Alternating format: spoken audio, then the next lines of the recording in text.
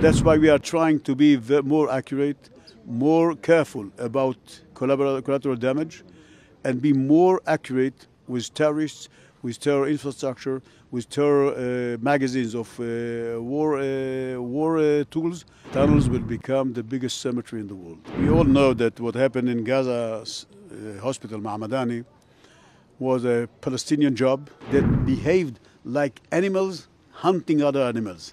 It's not going to be stopped.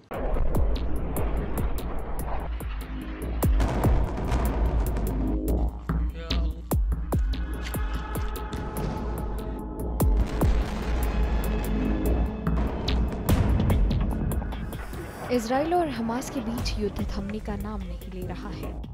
कहीं गहरा सन्नाटा तो कहीं लोगों की ऐसी चीख पुकार जिसे सुन रूह कांप उठे।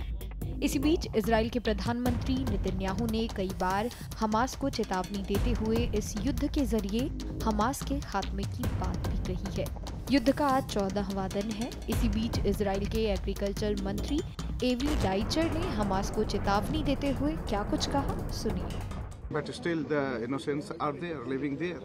Yeah, that's why we are trying to be more accurate, more careful about collateral damage, and be more accurate with terrorists, with terror infrastructure, with terror magazines of war tools, and it takes time. We are not in a hurry. You served in Gaza.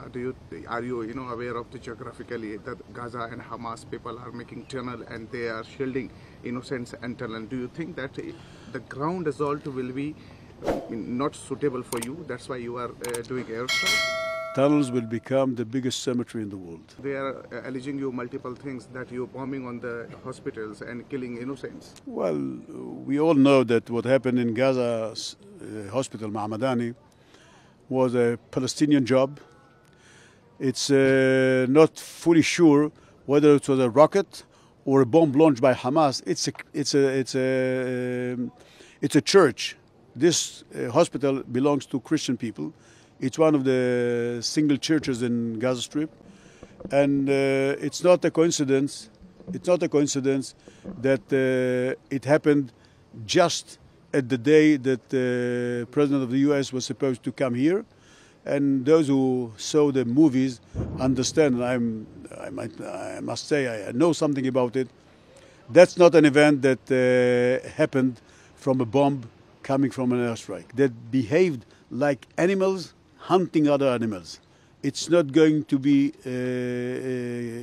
stopped, and we are not going to take it as something that was done and that's it. We are going to target those animals, human animals, whether during the war and after the war. Nobody is going to escape.